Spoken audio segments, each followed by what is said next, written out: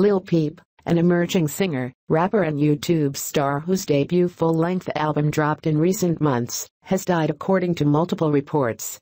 The Long Beach, New York-raised emo hip-hop artist, real name Gustav Åhr, was just 21 years of age. Reasons for his passing have not been revealed, though British broadsheet The Guardian cites a suspected overdose.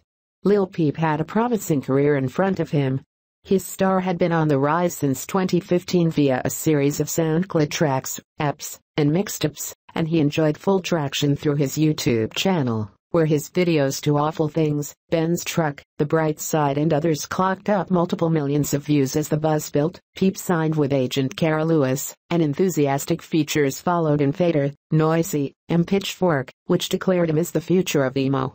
In an extensive three-part profile, Medium wrote, "It's obvious Peep is going to blow up." All the while, the conversation rumbled on about whether he was a rapper or a singer.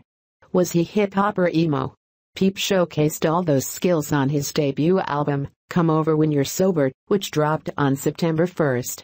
The Peep army was a growing one, as fans tuned in en masse for his refreshing candor about his battles with depression, heartbreak, drug use and his sexuality. A slew of recorded artists paid tribute to the young performer, from Post Malone to Marshmello, Rich Chiga and many more.